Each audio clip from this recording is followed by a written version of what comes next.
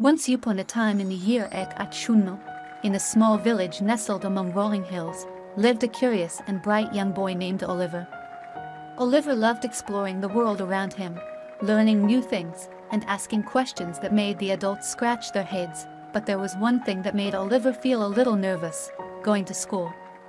The school was located in a grand old building on the other side of the village, and Oliver had to walk there all by himself. Every morning, he would wake up, see the schoolhouse in the distance, and feel a bit of unease in his heart.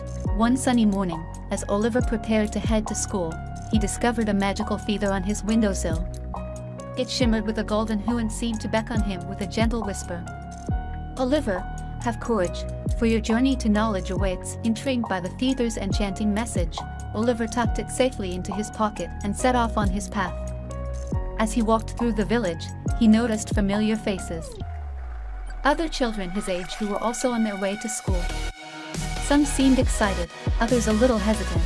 Just like him, as they approached the school, Oliver's heart raced with anticipation. The building stood tall and majestic, emanating a sense of wisdom and adventure. Oliver hesitated for a moment, but then he remembered the magical feather in his pocket. It reminded him to have courage and embrace the unknown. Stepping through the doors, Oliver discovered a world unlike any he had ever known. The classrooms were filled with books, maps, and eager students. The teacher, Ms. Anderson, welcomed him warmly and encouraged him to find his place among his fellow classmates. As days turned into weeks, Oliver's unease slowly transformed into excitement.